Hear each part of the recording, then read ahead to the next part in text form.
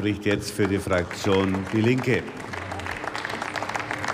Ja, Herr Präsident, werte Kolleginnen und Kollegen, liebe Gäste! Das ist schon erstaunlich, und eigentlich kann ich es mir nur durch den Genuss von viel Glühwein auf Weihnachtsmärkten vorstellen, dass der Staatssekretär Ferlemann sagt, alles in Butter, die Bahn ist auf einem tollen Weg. Wenn man sich die Nachrichten anschaut, die in den letzten Wochen in den Zeitungen zu lesen waren, dann weiß man, dass der Bahnchef Grube plant, den operativen Konzerngewinn EBIT um 770 Millionen € pro Jahr zu erhöhen, und zwar, hören Sie gut hin, mit einem Schrumpf- und Abbauprogramm à la Medorn. Unter dem irreführenden Titel Operative Excellence und Zukunft Bahn soll im Kerngeschäft massiv eingespart werden. Bei der Wartung von Infrastruktur und Zugflotten, dort sollen die Personalkosten in der Instandhaltung alleine die um 15% sinken.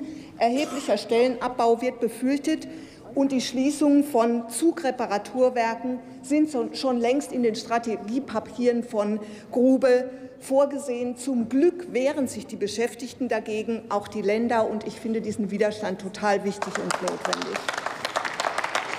Die DB-Konzernspitze plant einen Kahlschlag beim Güterverkehr. Bei DB Cargo sollen über 2.000 Arbeitsplätze wegfallen und 173 Verladestationen sollen geschlossen werden. Und ich bitte Sie, natürlich gibt es viele Eisenbahnen, die nicht DB AG sind, aber die fordern unisono, ob es das Netzwerk Europäischer Eisenbahnen ist oder der Verband der Verkehrsunternehmen, dass die Güterverkehrsstruktur erhalten bleibt und ausgeweitet wird. Wir haben jetzt gerade im Verkehrsausschuss darüber gesprochen. Die sagen, selbstverständlich ist es eine gute Alternative zum Lkw-Verkehr, wenn auch kleinräumig wieder Güteranschlussstellen auf die Schienen stattfinden. Das muss passieren.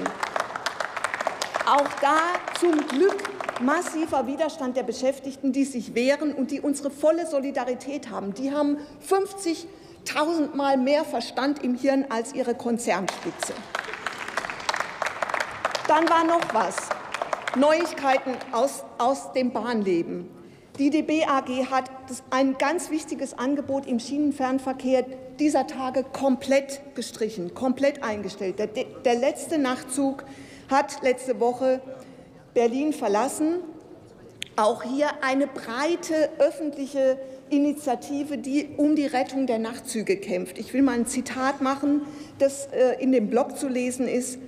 Der Lokführer lässt den Zug mit dem Signalhorn weinen, was auch bei mir für Gänsehaut sorgt. Eine Tradition geht zu Ende. Es bleibt die Hoffnung, dass sich Europa eines Besseren besinnt und den Schatz seines engmaschigen, grenzüberschreitenden Bahnnetzes und Nachtzugnetzes wieder zu nutzen weiß. Das wäre zukunftsfähig. Lunaliner ist ein Konzept, das von Bürgerinitiativen, von den Beschäftigten entwickelt worden ist. Dass die österreichische Bundesbahn jetzt Nachtzüge fährt, ist okay. Aber das ist doch kein Glanzlicht für die Bahnpolitik in Deutschland. Es ist ein Armutszeugnis, dass sie da nicht zukunftsfähig sind. Nacht-ICE. Setzen Sie sich mal 12 Stunden in IC. Fahren Sie mal morgens um 2 zu irgendeinem ICE-Haltepunkt von Ihrer Heimat und warten da 3 Stunden im ungeheizten Warteraum. Das ist doch absurd.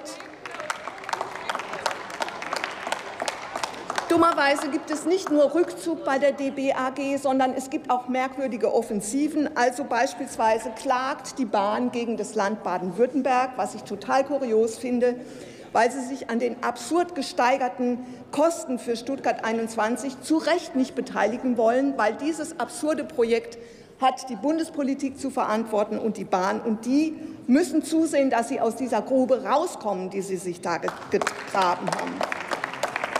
Die Deutsche Bahn AG hat der Stadt Pforzheim, hat das kommunale Busunternehmen der Stadt Pforzheim niederkonkurriert. Was ist das denn für ein absurdes Geschäftsgebaren? Das ist volkswirtschaftlicher Unsinn, dass wir ein Bundesunternehmen gegen kommunale Unternehmen in Stellung bringen. Wir brauchen endlich ein Ende dieses blödsinnigen Börsen- und Privatisierungskurses der Bahn. Die Bahn muss dafür sorgen, dass viele Angebote in der Fläche gemacht werden, dass die Angebote bezahlbar werden, dass getaktet wird und so weiter. Und die Politik muss dafür sorgen, dass die Rahmenbedingungen stimmen. Es ist einfach nicht wahr, dass der Bundesverkehrswegeplan ein Schienenausbauprogramm ist. Quatsch, es ist vor allen Dingen ein Straßenausbauprogramm. Sie wissen ganz genau, dass die Kritik der Verbände und nicht nur der Umweltverbände, vieler Verkehrsverbände, auch regionaler Verkehrsunternehmen völlig berechtigt ist, dass für die Bahn viel zu wenig investiert wird, dass die Investitionen nicht ordentlich geplant sind und dass wir damit weiter das Problem haben, dass die Straße zugunsten der Schiene ausgebaut wird. Wir fordern, dass dieses Projekt, das die GRÜNEN vorschlagen, endlich in Angriff genommen wird. Eine Reform der Bahnreform. Wir haben das vor 2 Jahren schon gefordert, anlässlich 20 Jahre Bahnreform. Diese Reformkommission ist eine gute Idee. Es ist entscheidend, wer drin sitzt. Selbstverständlich müssen die Kommunen und Länder drin sitzen. Selbstverständlich müssen Bahnfachleute drin sitzen. Selbstverständlich müssen die Beschäftigten drin sitzen und die hervorragenden Eisenbahninitiativen, die total klasse Vorschläge machen, was man konkret tun könnte, um die Bahn zu verbessern. Das heißt, wir müssen eine Demokratisierung der Bahn haben, damit sie wirklich den Bedürfnissen der Bevölkerung entspricht.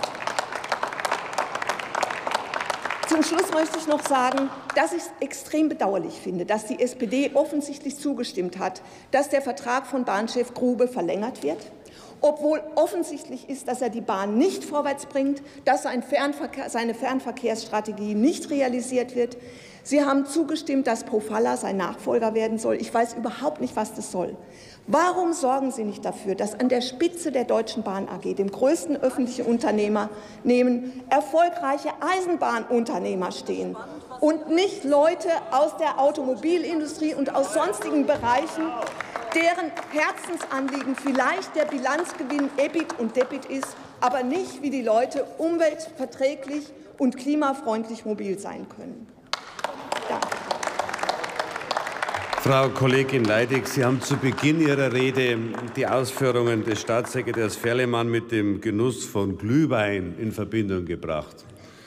Ich finde das nicht nur unpassend. Wir sind alle in einer sehr intensiven Diskussion, wo wir uns die Ausdrucksweise sehr genau überlegen sollten. Das sollten Sie auch tun. In der Sache gibt es genügend Möglichkeiten, sich auseinanderzusetzen. So, jetzt hat der Kollege